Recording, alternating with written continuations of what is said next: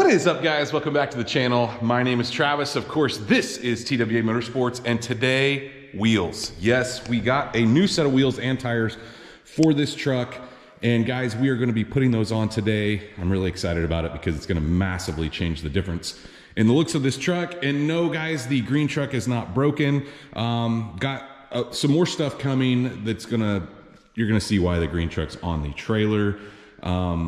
It's more for room. Okay, so anyway, today we've got a couple things to do here. In the last couple videos, guys, we've done a lot of cleanup. You can see there's still some dings and whatnot in this truck, but it's not gonna be perfect. And it's starting to look a lot better though. We took all the trim off, we took the pinstriping, we put white door handles on. Still gotta get my mirror caps painted. That's a pearl. I'm gonna get this piece painted. Obviously we got lots of stuff to go. But anyway, today, kind of following up on the coattails of the last video before we get onto the wheels, guys, we replaced the tumbler, right? So we rebuilt the tumbler on this thing. That's on the list too. Remember, I keep saying that. But in the last video, we rebuilt the tumbler. And guys, I've never done that. I mean, I've seen it done. I've replaced tumblers, but I've never rebuilt one. So we have the original key here, and it looks really, really worn. So what you do, what I'm going to attempt to do is I got a new key cut, and it looks a lot better. I'm going to see if that kind of fixes our hang up. We still got a little bit of a hang up, nothing like what we had before. So what you need to do is we need to turn this key to that position, right? Now we need to take this one out to program the new one. Oh yeah, that may not work. It didn't want to turn. Well, that tells me what I need to know. We're going to have to get a key cut, I'm guessing based off the VIN. Oh, there we go. So you need to do this until the buzzer quits. Okay, so now we have no buzzer, about 10 seconds. That programs that key. I don't know how you may not have to do that, guys, but the dealer told me that it'd be a good idea. So let's see if this thing even starts it. I can tell you for sure it doesn't work as good as the other key.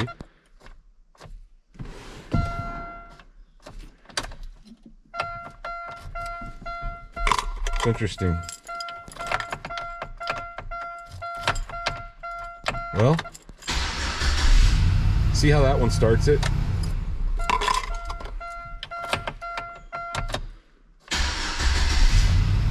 There we go. Okay. So it just takes a second to program.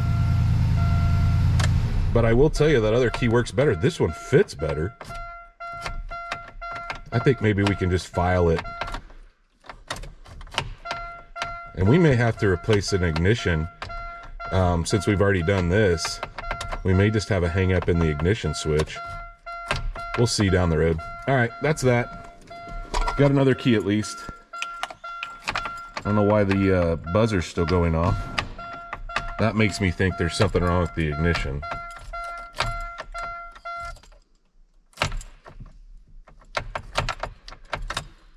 Yeah, we got some work to do there. All right, anyway, let's get these wheels on, guys. I want to show you what I got because these tires, you can almost see the air in them on the front. They're so thin, which means we probably need an alignment. And that's going to be happening. We're going to drop this truck, so I'd really like to wait, but I had to get the wheels first, just because if we wanted to drive it, I don't feel safe with my son driving anyway. But this is what we chose to go with, guys: a 22-inch Texas Edition replica. Man, these wheels, in my opinion, guys, look really, really good on white. You've seen me use them in the past. I use them on my gray crew cab. I really kind of wanted to go to a 24, but guys, the more I drive on our highways with the potholes and all the stuff, a 24, man, that's going to take you down to like next to zero tread. And it's not like these have a ton of tread either. And I've chosen to use a cheapy brand of tire. The size, guys, 265 40 22. This is a 22 by 9-inch wheel, and I'll list this in the description down below if you guys want to pick some of these up. But one of the things we're going to have to do is we're going to have to swap our lug nuts because those have a cap that covers your lug nuts, obviously, and these I don't think will fit behind the cap, and they're ugly and beat up. So we've got a new set of lug nuts over there, but let's get this thing off the ground because I am really excited. I've had these for a couple days. It's unlike me to not put them on immediately. I've had them in the last 2 videos on this thing that I've done, but let's get them on because I'm excited to see it. Now these wheels don't look terrible, but man, the tires are completely toast. To be honest with you, the lug nuts look like crap too. See how long those lug nuts are? You'll see here in a minute what I've chosen to replace it with.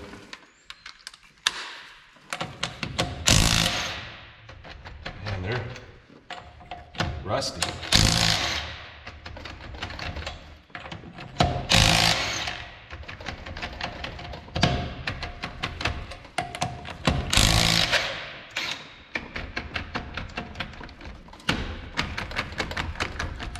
Woo.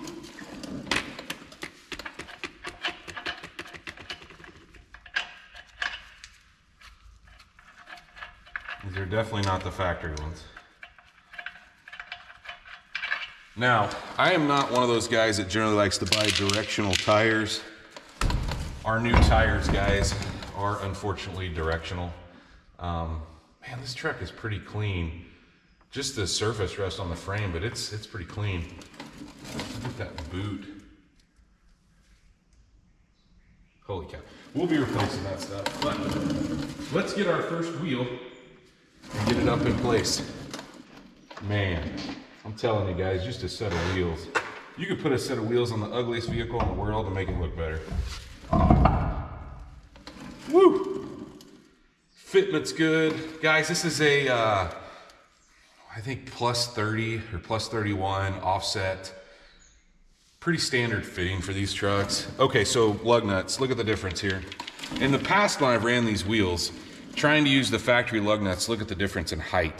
Okay, so I'm using an open-ended lug nut because our studs don't get to the point where it's a problem, it's the end of the lug nut. So if you tried to put this on, your center cap's not gonna go in. So I picked these up off Amazon, I'll list them down below, just a open-ended M14 by 1.5.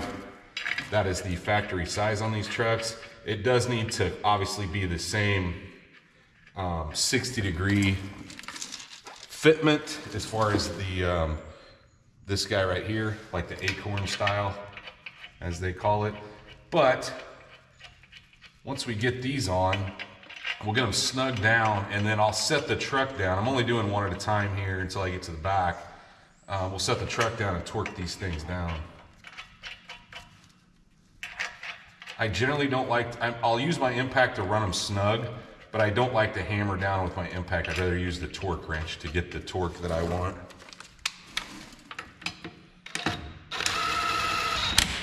You can see I'm not hammering on it.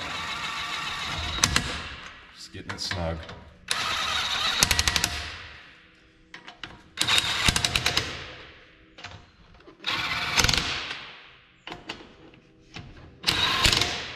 Now let's set it down. We'll torque this one, and then we'll put the center cap on. Now 140 is what these things go to. I know that seems like a lot. And it is quite a bit. Moving the whole truck.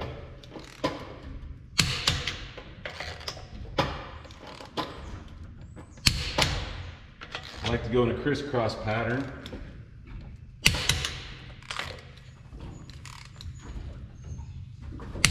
Here's what else I like to do. I like to do it twice to make sure that we're good.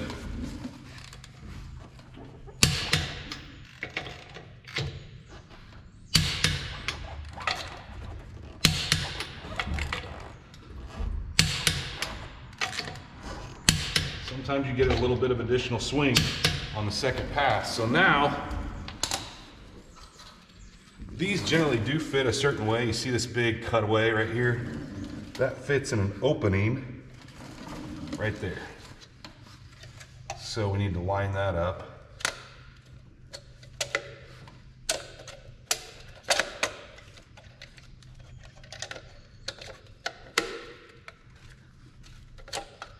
Well, Maybe that's not the opening I'm thinking it is. Yeah, it is. Just being stubborn.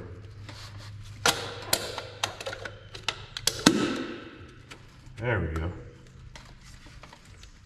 Nice. All right, let's step back and take a look at it compared to the back one. Look at that difference. I mean, guys, if you don't like this look over that, I don't know, you may be on the wrong channel, honestly. Anyway, I'm gonna knock out the other ones. I won't bore you guys with watching me put them on. Same situation though, I'm gonna go all the way around. Like I said, this tire is a directional, so make sure that your tire direction is going the right way. It'll say on the tire if they are. And then I guess, guys, we will step back and take a look at what we've got once we're all finished up. It is definitely looking different, guys. I love it. Love it. It's gonna look even better when we get this thing dropped. That is for sure. I mean, look, does it have its little dings and mars and whatnot? Absolutely, but man, it just fits the bill. It's gonna be a cool truck. But, okay, so after getting the wheels on, generally, guys, on these newer models, you have to program the tpms sensors, right? So, I always buy a new set anytime I buy wheels or tires. It's just do it while you're in there. That way you don't have to, 2 months in, you know, rely on the old batteries that were in the ones before if you're switching them over and whatnot. The old wheels and tires I had that are over there now, they did have them in there and they did work. I just didn't trust them. And so I ordered new ones. They're about $100 and I'll list those in the description down below, and that's for all 4. But normally you'd have to have a tool like this. This is a cheaper one I picked up off Amazon. I will tell you guys, don't store the 9-volt battery in this. It will eat it up overnight. But normally you would go into the driver information center, which is one of the reasons why I wanted to add that. Go to the reset or the tire pressures, you'd hit the relearn, and then you would start here. The horn would honk, you'd start here, it would chirp again. You'd go to the other side, then the back, and then this one last. However, my tire guy has the ability to program these while they're out. So he did that while he was mounting them. So we don't have any issues. And I actually just took it down the road and came back for a couple reasons. One, I wanted to make sure, obviously we didn't have any crazy out of balance. He said they balanced really well, and he spoke balanced them. If you guys have ever heard of a spoke balance, they put the weights behind the spoke so you don't look through and see those. Kind of a neat thing that tire shops do have the ability to do. Sometimes they don't want to do it. So, but either way, we've got it all done. If you have to have one of these, like I said, they're relatively cheap. I want to say they're like 15 bucks. They're maybe a little higher now. I think it was like 15 when I bought it, but I use it on a lot of stuff. It works on newer stuff and older stuff. But let me know what you guys think in the comments. What do you think of this truck? I think several of you are going to be excited about making this truck look a lot nicer. I may have a PDR guy pop some of the little dings out of it. I don't know. Like I said, it's been painted on before, so we don't know how much filler's in it. And you don't want to get crazy with a paintless dent guy if it has a bunch of filler, like in that door, for instance, because he could potentially pop out or crack the filler. We'll just have to see. But ultimately, I think the next step on this, guys, is while I have some downtime working on some other stuff, I think I'm going to pop the mirror caps off, get those out to my painter. I'm going to pop this piece off, and I'll show you guys a video of how that is removed. I'd like to get this stuff painted while we're not using this truck currently, because we still have the step side. So if the step side's still around, then my son will be driving it. We need to get to a point though where once it sells, then this will be his new daily driver. But if you guys did enjoy this video, please, like always, smash that thumbs up button. Guys, if you are not subscribed, you got to go down there, get subscribed. Of course, while you're down there doing all that, ring that bell notification. That will update you every time we drop a new video. But stay tuned to see this truck come together.